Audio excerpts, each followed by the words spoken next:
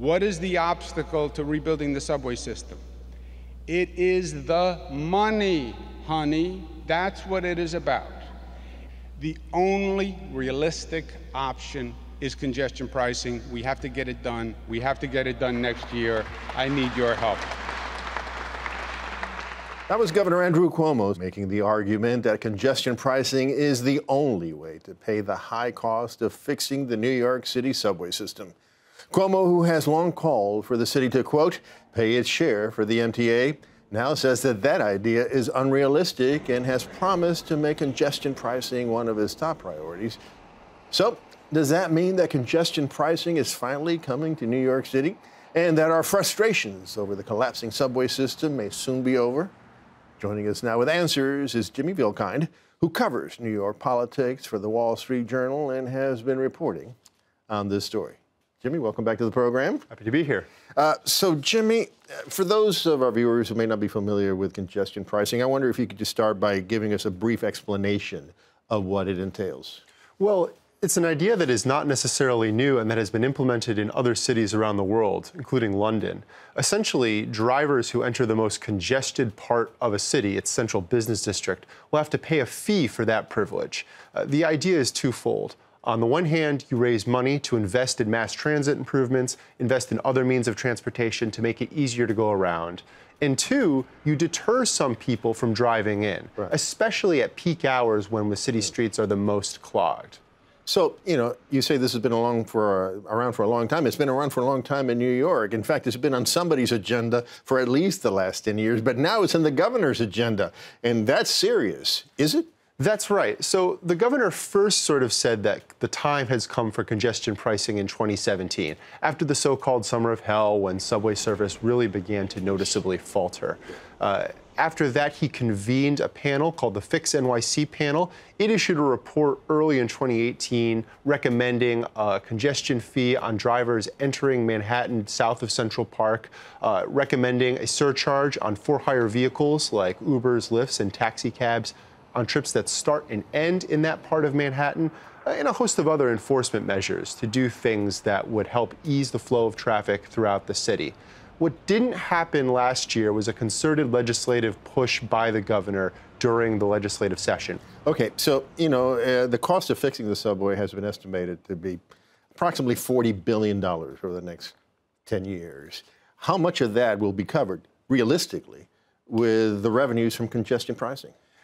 It's all going to depend on the exact shape of the proposal and of the legislation, whether or not a proposal includes money for the city to maintain the East River bridges, like the Brooklyn, Manhattan, and Williamsburg bridges, whether or not a proposal includes lowering tolls on bridges in the outer boroughs, perhaps the Verrazano Narrows crossing, which has been a political balancing act done to try and win support in some of these regions. But the estimate is that about $1 billion a year could be generated net for the Metropolitan Transportation Authority. If you bond that out, you could generate a good deal of money, but still not all of the $40 billion you would need to fund the Fast Forward plan, which is now being pushed by Andy Byford, the president of New York City Transit. Well, New Yorkers from Long Island, from the outer boroughs, or from the suburbs who rely on their cars to commute to the city. I mean, they've been typically and understandably the most strongest force against congestion pricing. They're the reason why it died 10 years ago when Bloomberg tried to pass it or try to make it happen. Is the governor going to have better luck with the state representatives of the suburbs and the outer boroughs this time around? Well, we'll see. There are several things the governor can do to build support in the legislative process. One thing he could do is make a congestion pricing proposal part of his budget. The state budget has to be adopted by April 1 each year. And the way the law is set up, the governor has a great deal of power over deciding what gets put in the spending plan and what doesn't get put in the spending plan. There have been court decisions that have really strengthened his hand in that process.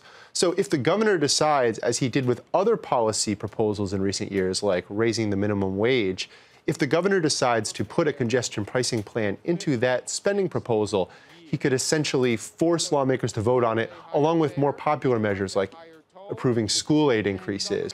So as I said in the introduction, you know, for a long time, the governor has been calling for equal share of the expenses of fixing the subway system between the state and the city. He's now abandoned that idea. Why?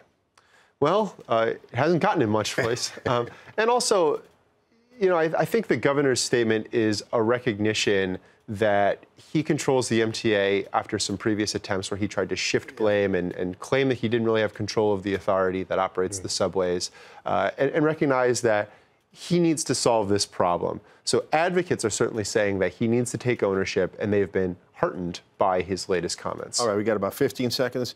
Is this going to pass next year? And are we going to see congestion pricing in New York City next year? I think the biggest onus is on Governor Cuomo. That's what advocates say. That's what lawmakers say. If he puts together a package, if he employs his political skills, it may happen. If not, not. Okay. All right, Jimmy. Well, we'll leave it at that. Thanks so much for joining us today. Thanks. Always a pleasure to be here.